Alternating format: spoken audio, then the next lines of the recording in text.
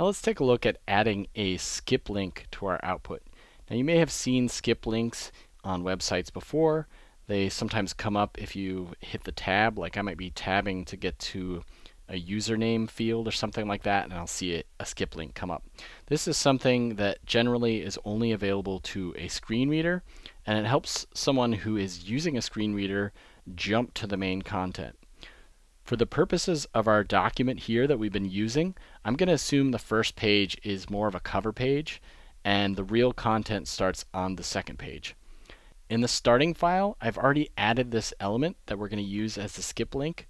Now you can obviously modify it, but remember this is designed for someone who's not actually going to see the visual. So really it's more about the content and the function.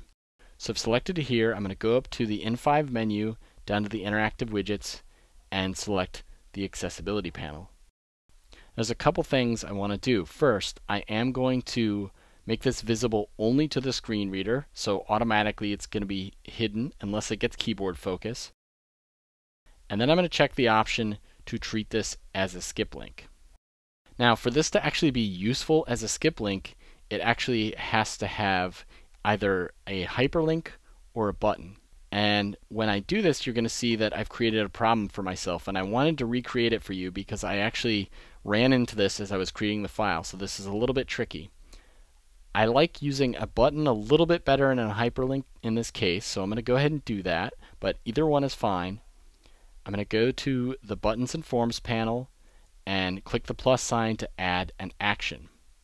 I'll choose the Go to Page action, and I want to go to page 2. That'll be where our main content is. And for cleanliness, I could call this skip or something like that, because that name will show up for the screen reader as well. So we might want to have that nice and clean. And then I'm going to go to the second page, and again, for the sake of cleanliness, I'm going to select this text frame on here and give it the custom tag of main.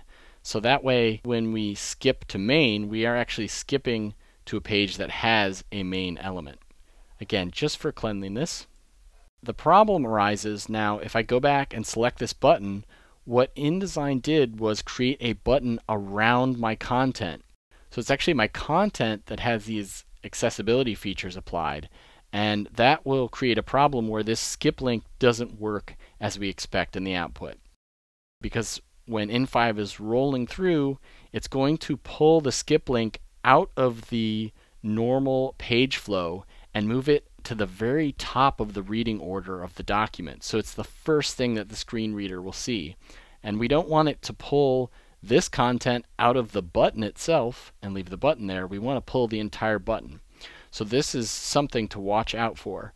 I'm going to go ahead and set the content back to normal, change it to default, and uncheck the treat as skip link. And then I'm going to select the item here and hit escape once. And now in the layers panel, what you can see is that I have this selected, but what I have is the group by this big rectangle here, this rectangle that's larger. That is what I have selected as the group inside the button. So I'm going to hit escape one more time, and now it's the actual skip button that is selected. So that's what's so critical. I need to have this outer layer, and the other way I can go about doing it is just to deselect by clicking somewhere else and then select the button, and I've got these nice thick dotted lines that tells me I've got a button. Now I'm going to go back and change this so it is visible only to the screen reader and treated as a skip link. So now I can go ahead and export, but I'm going to add one thing just to make my life easier to demo this, but also in terms of testing the keyboard navigation and screen reading in the file. I have this in the exercise files for you. If you go to In5 and export the document, I'm going to use the full export dialog and go to the resources section. What I want to do is click to add a resource. I'm going to browse for a file, and then inside of the chapter 5 lesson 3 folder, I've got this focus highlight CSS file. I'm going to attach it here, and of course you can do it as well, and you can use it for other projects if you find this helpful. I think it's very useful for testing, and then when I go to do the final export, I can just hit the minus sign here and get rid of it. Let's go to the output and take a look at what it does. Inside the browser, to make sure that our tabbing starts at the very top of the document, I like to click in the address field and then hit tab. And you can see when that happens that the skip link text comes up. We can see that. We have a bright green line around that, and that's the extra CSS that I added for texting. It tells me where the tab focus is. So with that focused, I can hit enter just as it says in the instructions. These instructions were obviously written for a screen reader because only somebody who's navigating by keyboard is going to see this, so hit enter makes sense. So when I hit enter, the next thing I see is that main content. And of course I can keep navigating this way. But what I want to do is go back to this first page and start navigating from the top again. And I just want to show you that this whole thing is keyboard accessible. So when I tab next, you can see in the bottom left hand corner of the browser there is a URL. And that is the URL for the photo credit. The reason we can't see the green rectangle on screen is because that is rendered as an image, and it's an image map that's creating the link. So it's not something visible we can see on screen, but the browser is telling us that that item is highlighted, and of course it would be read by a screen reader. And when I tab next, you'll see that the button for the mobile article explorer that we created in a previous lesson is highlighted, and when I hit enter, it opens that up and gives it focus automatically.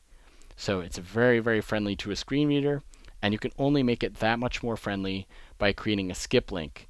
And it's a wonderful progressive enhancement because only people using keyboard navigation with a setup are going to see it.